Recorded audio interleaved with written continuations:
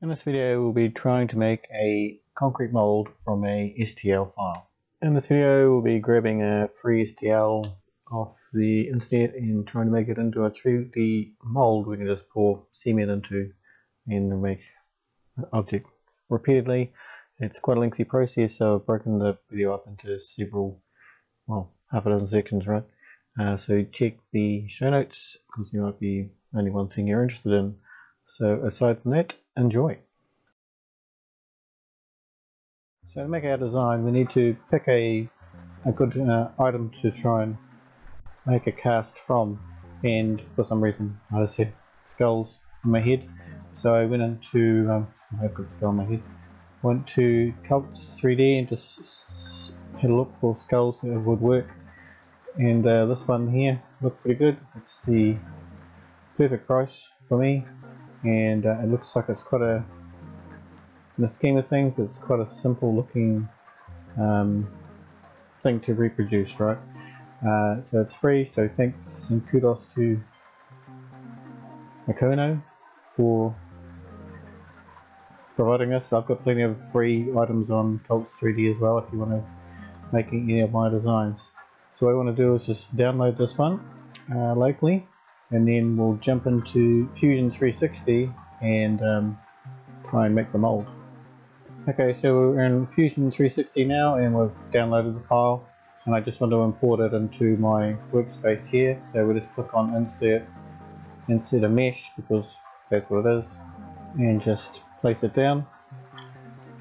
So this is the skull provided in the STL. Looks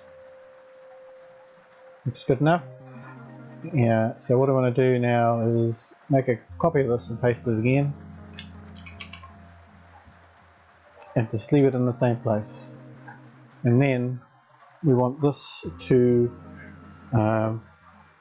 we want to increase this by 20%, so we will then subtract the inner skull from the inside of this outer skull, and then we'll have a sort of a duplicate on the inside that we're going to pour the concrete into.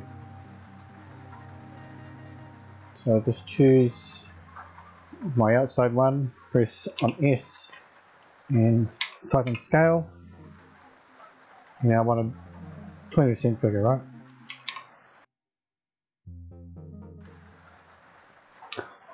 And there's our increased skull, and then within there we've got the smaller one. So this is the one we're going to pour the concrete into when we make the mold. When I made the other molds I just made them out of blocks. Here's the old one here. You can see just all this wasted material is just huge amount of wasted material. It's just not going to use any of that. So in this process we're just going to have a thin, well not thin, probably that thick, going around the outside, so you use half as much material when you're printing it. I mean, it worked fine, it's just a complete waste of material. It's just not doing anything. So it's fine, so we're going to leave that for now. Now this is a mesh which is different to a solid. So if we pop into the solids already in that toolbox, and what I want to do is we want to make these these flanges around the outside, because this is what the screws go to clamp the mold together. Because we're going to clamp it together, pour the concrete in, let it set, and then unscrew it and it comes apart. So we'll just line it up, and we want to find a good seam to create the flange on. So we're just guessing here, right? So we'll go through and create a box,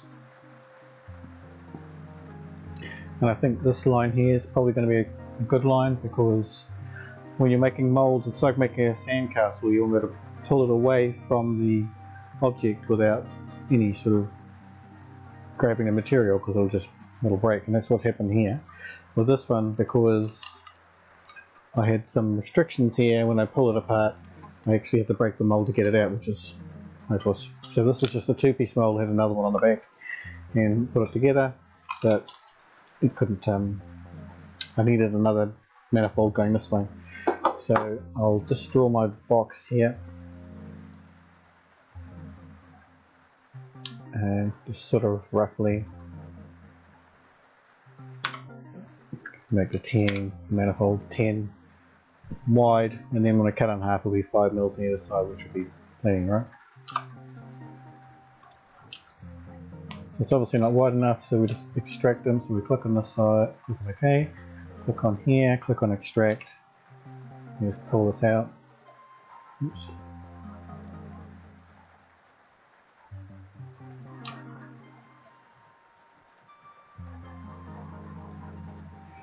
To where it looks about right. Okay, and then we extract the other side as well. You just press E, click on the face and press E, or go up and click on the extrude tool at the top there.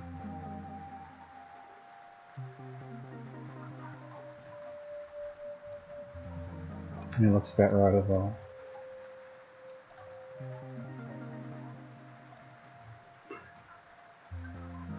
So that's cool, and of course we've still got a lot of material up here we don't need to print.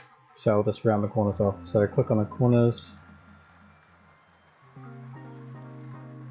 and then click on fillet, and we'll just push these down as far as we can. That's probably about right.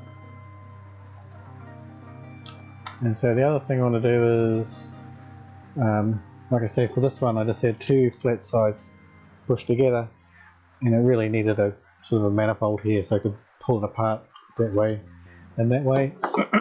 So what I'm going to do is going to generate another manifold like this, but sort of on an angle with the nose. So we'll create another box.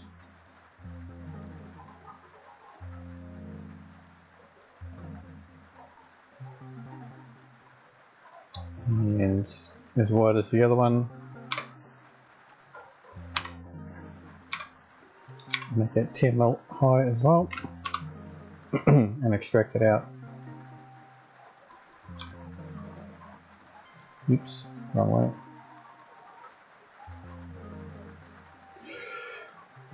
Just click on that face.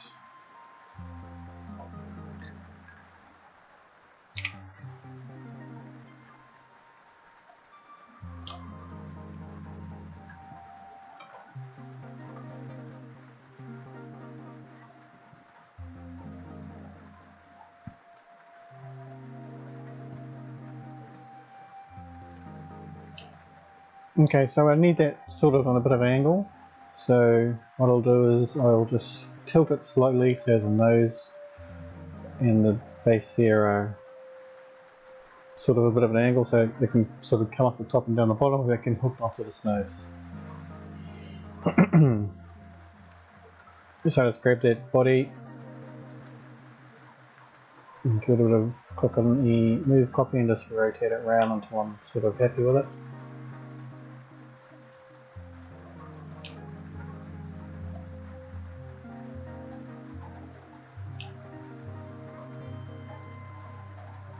Probably it looks about right.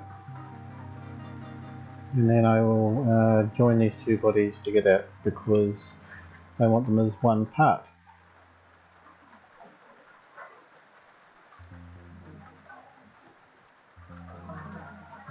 So we've got our manifold and we've got our 2 skulls, and we want to go back into the mesh editor because it's the easiest way to deal with meshes. You can convert these meshes into solids, but unless you've got a supercomputer, it's a bit of a nightmare. So what I'll do is I'll just export this as a mesh, and then I'll just, I don't need to see this one anymore, and I insert the new mesh which I just created, and it looks identical, right? But it's not a solid anymore, it's a mesh, so we can do cool things. So now we've got the outer body and we've got the manifold, and we want to join them together because we want them to be one object. So we click on this combine tool, we select the body and the outside skull. That's the other body. We click on join because we want them joined together, and click on OK. and you'll think about it for a few seconds. So it's all done, so we've got one body here and the inside skull. So what we want to do now is we want to cut this inside skull from the outside of the outer skull. So we're clicking our combine tool again and we select over here, cut.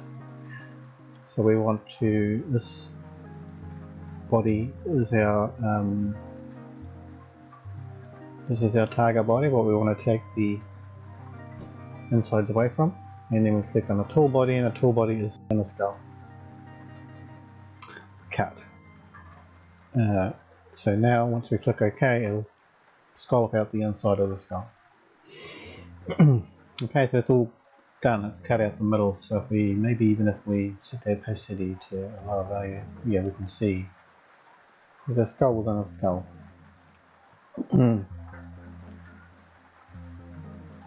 The only problem is now there's nowhere to pour the concrete in. So what we want to do now is we want to do a plane cut. So we click on this button here. This is the antibody, and then we select the cut plane, and we can see in here it's this one, and it's going to cut off the bottom of the skull here. And we want the fill type, this is usually set to no fill, you want to set it to minimal, because when we cut it off, it's just going to cut it off and then there's going to be massive gaps everywhere. We want those covered in, otherwise the model will fail. So we'll click on minimal and OK. And we've got two bodies there again, so we just untick this one. We can see we've got our mould for pouring concrete into. So we've got a perfect copy of the outer skull with the inner skull, with sort of the minimum amount of wasted printing material in your 3D printing. The next thing we need to do is, this is still a solid object. Don't worry about these weird freaky lines in the model. It's they won't be there when you print it. So we need to again do a plane cut to cut these lines in half. So in some shows they probably have some method to get this done perfectly. This isn't that type of show. This is the get shit done show. So we're just going to move this object around until it lines up to where we want it. It's going to be about right. It doesn't have to be perfect. So if I click on my body and then move it across to where I think it's about the middle. We're trying to line it up with this blue line that was there.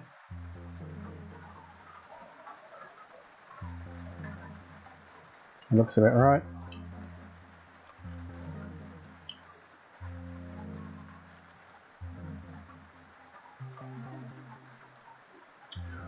And OK, and we do another plane cut. So we click on plane cut, select our body. Our cut plane will be this one here, and it's just showing us where it's going to cut it, and OK. So we've got another body now, and if we remove that, hide it, we've just got to try and do the same thing with this. So we're just going to rotate the object around to line it up with that plane.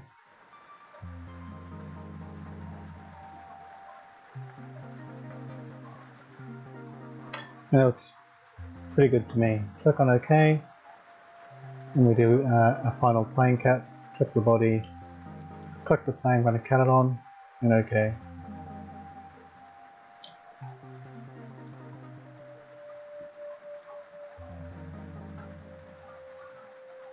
So now we've got our 3 pieces that we're going to print to make the mold.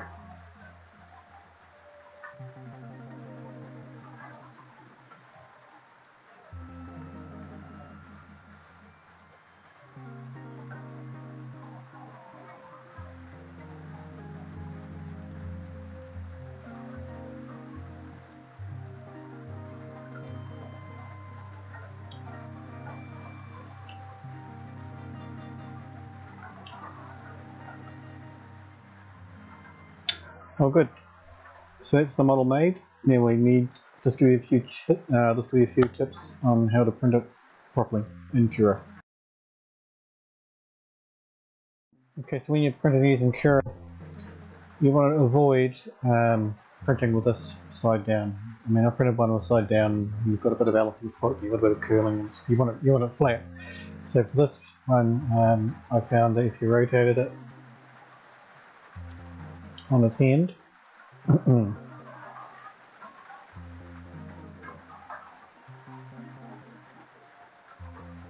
like that, it printed really quick. Well, it printed quick, and the inside was perfect and the side was flat. So you want to avoid printing on the manifolds. For this one, this side's probably not so important.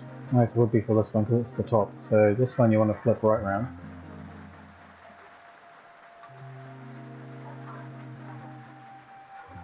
And print it like that. So this side and this side don't get damaged printing onto the bed. I mean, if you've got a real dial printer, probably doesn't matter, but it's printing for a long time.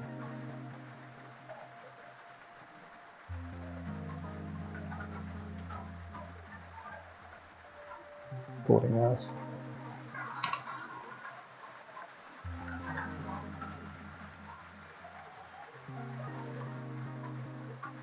And this one you could probably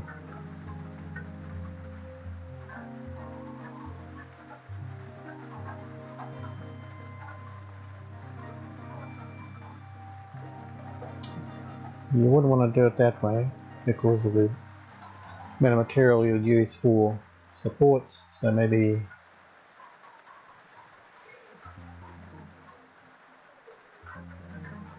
that would be the way to go. Just keep those faces, which you want to made up perfectly, not damaged. I mean, I'm going to use a cardboard gasket on mine anyway, just to make up those variances, but just when you do create anything like this, try and keep the mating faces as smooth as possible. So file them off the printer and then see what we get out. Okay, so I printed all these objects out. I didn't follow my own advice from the last section. I printed them on the manifolds and they went perfectly flat, but we've got to sort that out later. So here I'm just drilling the holes wherever I think is a good place for the holes to go and the screws to go through. I don't think it really matters. I think it is more the better. And then I've assembled the whole thing kind of like what it's supposed to look like when it's done, but I want to paint the inside with some paint. So I painted this and sanded it back about six or seven times because I wanted a nice smooth finish on the inside. So I've got all the bits sorted out here, ready to go, and before I go to assemble it I want to print off some cut out some cardboard sort of gaskets. So what I did was I created just the first couple of layer lines of where the mating faces are, and just grabbed an old sort of cereal box and drew the outline, and then cut them up so they would fit in, so it's a nice sort of tight seal. You can see there just slightly, but you want to make sure on the inside that there's no cardboard material poking into the inside, because it just will work for you later on to tidy up. Okay, so before we get into the cement mixing part of this project, just a note of caution to be careful with cement. You don't want it in your lungs, definitely don't want it in your eyes. I've heard lots of urban legends about things that have gone wrong. I don't even want to Google it. So if you're going to use cement, wear gloves, wear goggles, respirator. You see all these tradies out there just throwing it around, but it could be pretty dangerous. So let's get on with it. So there's a couple of types of cement. This one here, which has already got sort of aggregate or stones in it, also with a bit of fibre.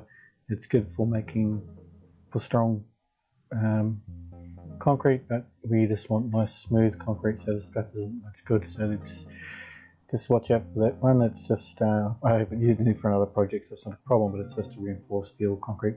And this is just general purpose cement, and you'll see it's just sort of like a fine, really fine powder, and that's the one you want for this. So we'll grab some of this stuff and mix it up. So I'm just mixing up the cement here. You don't have to use special water, it's just a water jug I have in the workshop here, and just pour it in, and I just do it by eye now. There's probably some measurements on the side of the packet, but I just pour it until I think it looks good, and just grab some sort of object and mix it around. Obviously I don't mix that fast, I got it on fast forward, but you sort of mix it up and just make sure you get all the bits scrape around the edges and get everything sort of mixed up together, and it's sort of like a paste, really, sort of a thick paste. And hopefully that video angle there gives you a good idea of what it looks like. The thing with mixing is you obviously create lots of air bubbles, which you don't want in your molds. So if you can try and sort of get rid of those, it'll be good. It's pretty hard to do, but when we pour it, I suppose a little bit of a trick is that you pour it really high and just give it sort of a really narrow sort of band, and you'll see on the edge there all the bubbles are popping as it goes into the mold, which is what we want. You won't be able to get 100% of the bubbles out, but I find even if you had something like a oil sander off the side and just run it on the edge of the mold, it'll actually make all the bubbles rise to the top also, which is good. But I didn't do it in this case. And the other thing I didn't do in this case is I should have sprayed some oil, just some cooking oil on the inside as sort of a mold release. Here I found when I did the first mold, the concrete expanded and cracked along the edges. So here I'm just, as a test, I cut up a pool noodle. So if the concrete wants to expand, it'll just crush the pool noodle rather than crush the mold, hopefully. And you can see already it's only been a few minutes and this concrete is starting to set. So I just tape it down into place and leave it overnight to set. Since the next day, it's definitely crushed that pool noodle. I'll just go through here and remove all the bits and pieces, all the screws. I put it into a sand container. I mean, I could have made up a bracket, but if I put it in the sand, I can sort of move it around so it's sort of level. It's a bit of a hassle because all the screws fell out into the sand, but it's not major. And pretty much pulled the whole thing apart. All the screws and bits and pieces. Once these all are out, it was a case of trying to get the mold apart. If I put the cooking oil in there, it would probably been alright. So just to make it a bit easier, I just ran around the edge with a hammer just to try and knock the cement away from the mold. It's nice and shiny in there, so it shouldn't be too hard. And you would have just noticed on the top there my support material, because I printed this one this way up. So it was just a case. This side actually came off pretty easy. Give it a couple of good taps and up it came. And of course a bit more persuasion with the, it was actually still hot, so the concrete cement was probably still working. There's quite a bit of heat in there, sitting in a cold workshop, so probably still a bit of curing going on. And then for the other ones, just a bit of persuasion with a hammer, just lightly. I don't want to crack the mould again. And the other side as well. What I should have actually done is the manifold for this one should have been sort of vertical rather than horizontal, so that's a lesson learned for next time.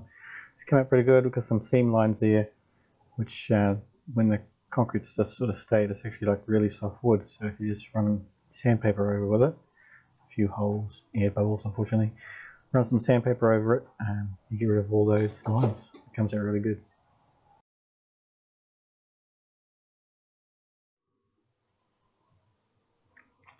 So here he is.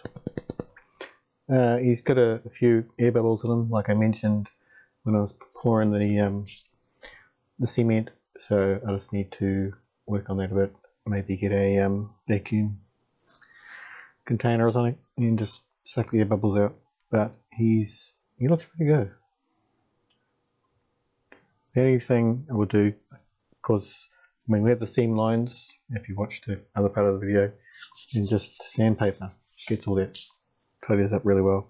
So the only difference I would make for the mould is, rather than have the seam line going that way, I'd have it go that way, because in hindsight it makes perfect sense to do it that way and just no sense to do it the other way. But it's definitely possible and you get a good result. Aside from that, thanks for watching.